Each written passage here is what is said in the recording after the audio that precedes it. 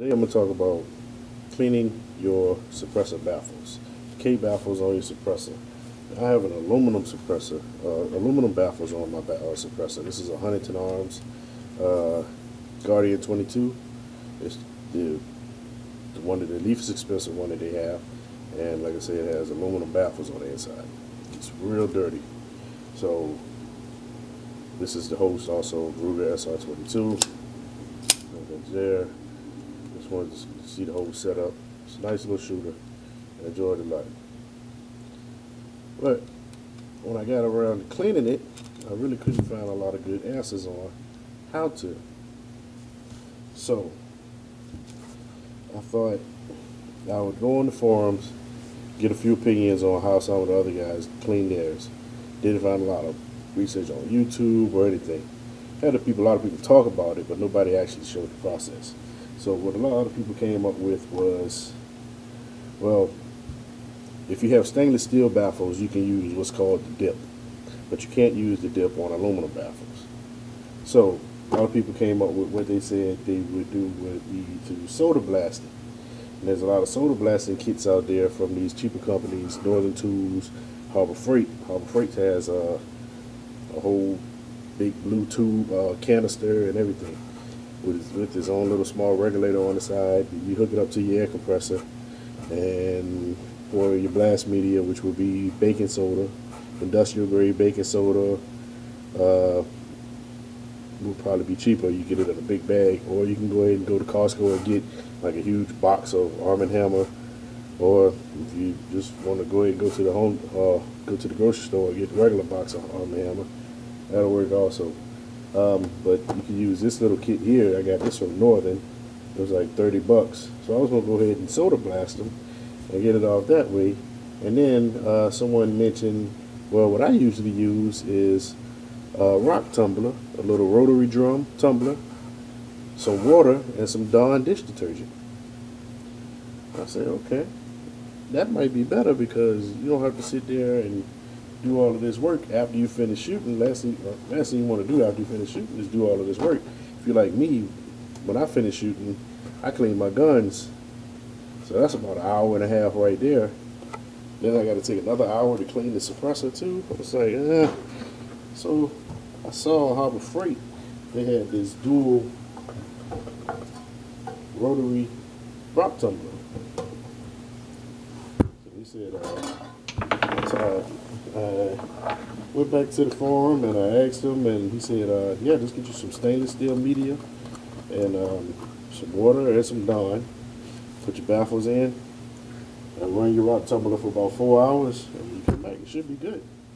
So I got on eBay, found me some stainless steel media. Pop that open for you.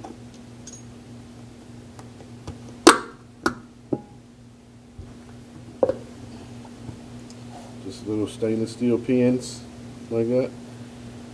It was about 2 pounds for $23 shipped.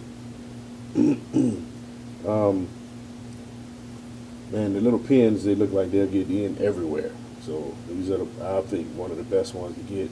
They have like a jeweler's kit which has balls and other odd shapes, but they look pretty big from the pictures. So I think the pins are probably the better ones to get.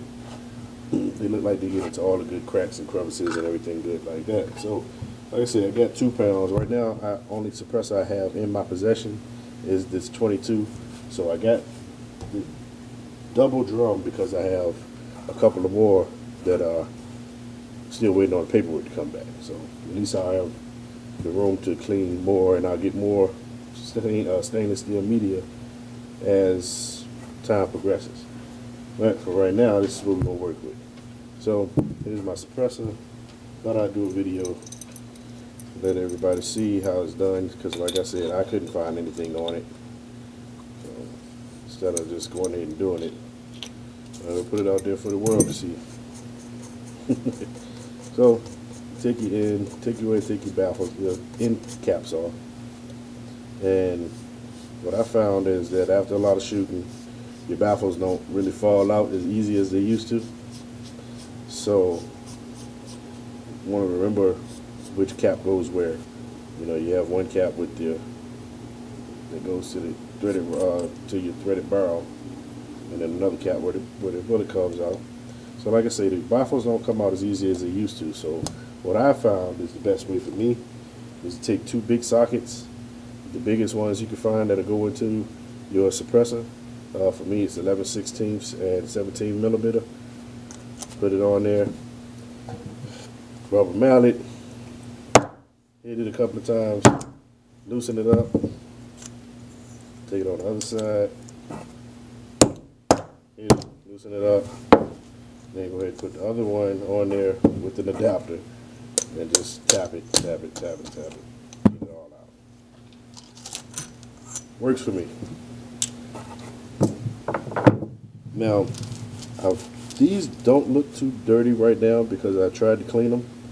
I'm going to insert a picture in here showing what they looked like before I tried to clean them before this.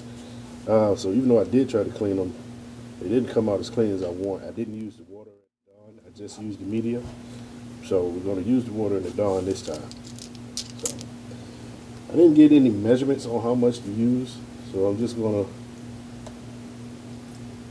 put a little water in there until I can see the water line over the media. Okay, it came up right up to the media, maybe a little bit more. So I just submerged all the media, and I'm going to take some Dawn. It's just regular dishwasher liquid. I'm going to pour it in. You just say just a little bit of that, so it doesn't take much. And there you have it. A little water, a little Dawn. And I'm going to just put the Baffles in. Nothing spectacular, great. Put it all back together. I believe this is waterproof. If it's not, you'll find out. Doesn't really say. Does have a nice little grommet in on it, so it should relatively keep all the water in. Put it all back together, and I'm gonna go ahead and let this run for about 4 hours, and then I'll come back and see where we're at then.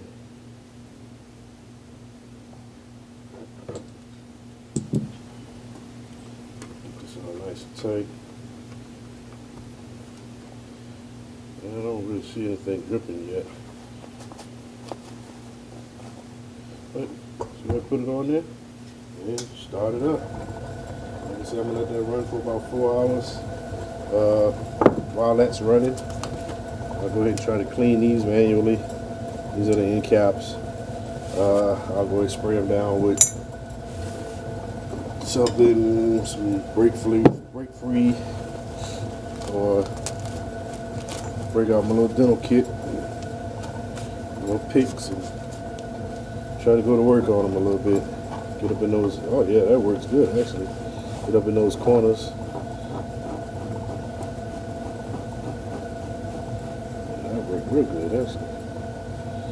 Well yeah, just use a little dental pick and try to clean this out a little bit as much as you can.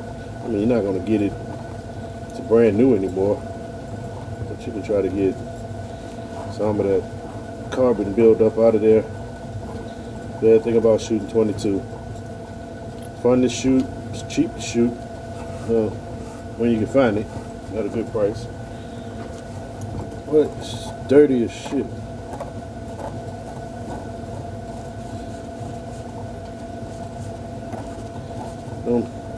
I'm gonna go ahead and do all of this. I'm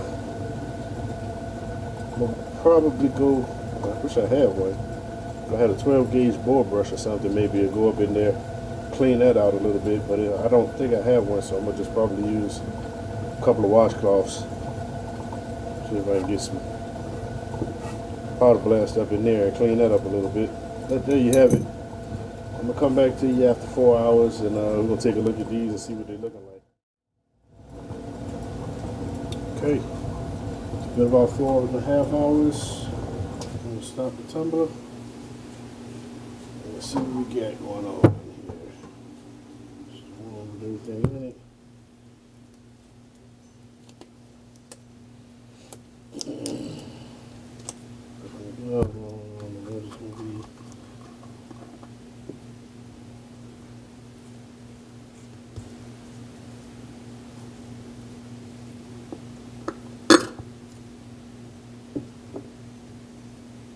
okay. Nice and soapy and sudsy and black soap. You can see everything.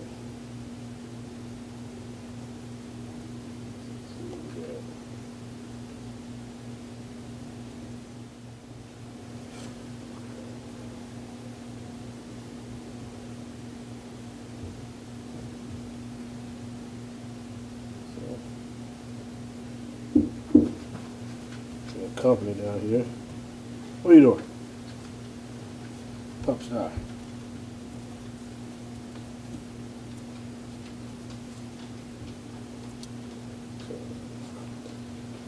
Okay, not too bad.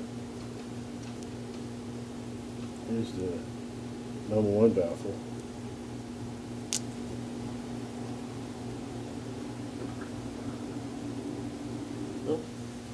I'd say it works pretty good, man. Like I said, it wasn't 100%, but it got them pretty clean. I can deal with that. My plan with this one here is to Huntertown Arms offers what they call anything but stupid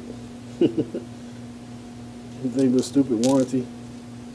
So, and they also let you if you have the aluminum baffles, I think they have a program where you can trade them in for the stainless steel ones, or upgrade charge, of course. I'm going to end up doing that maybe later on down the line. So they don't have to be 100% clean, just usable. I'm satisfied. I expect that one to be real bad because that's the first one. And I'm guessing this, you know, as how, depending on how bad they are in line, I think that's how they are going to be. So I'm guessing this is the second one, third one. This will probably be the fourth one. And either one of those will be fifth or sixth because they're the cleanest. So I'm going to put them back together that way. And see how it goes, man. But I had to say, I'm impressed with the little rock tumbler. And all I had to do was set it and forget it. Come back a few hours later.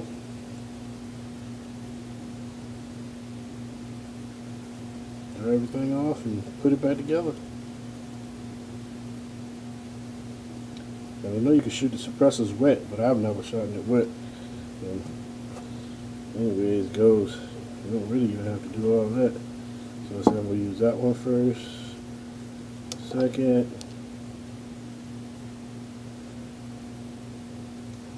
third, fourth, fifth, and sixth.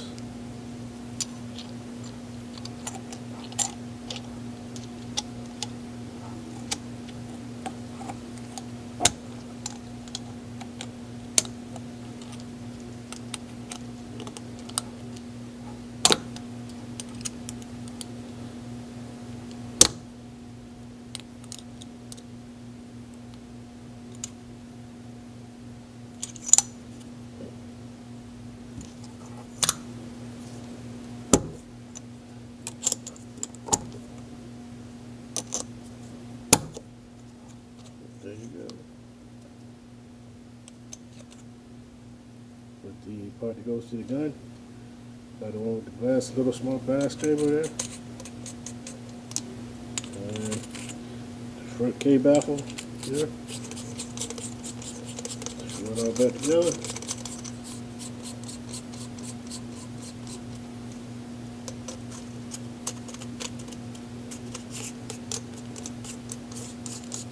And it's done.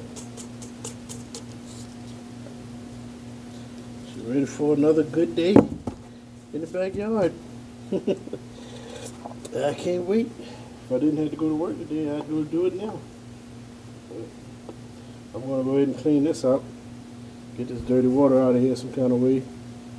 And put the little stainless steel media back in and have it ready for another time. Well, I'm satisfied, man. It looks pretty good. Looks real good. So hey, Either way you go, if you sandblast it, or if you go ahead and go with the rotary drummer, it's made by Harbor Freight. Could die on you next week. You never know. But so far today it worked.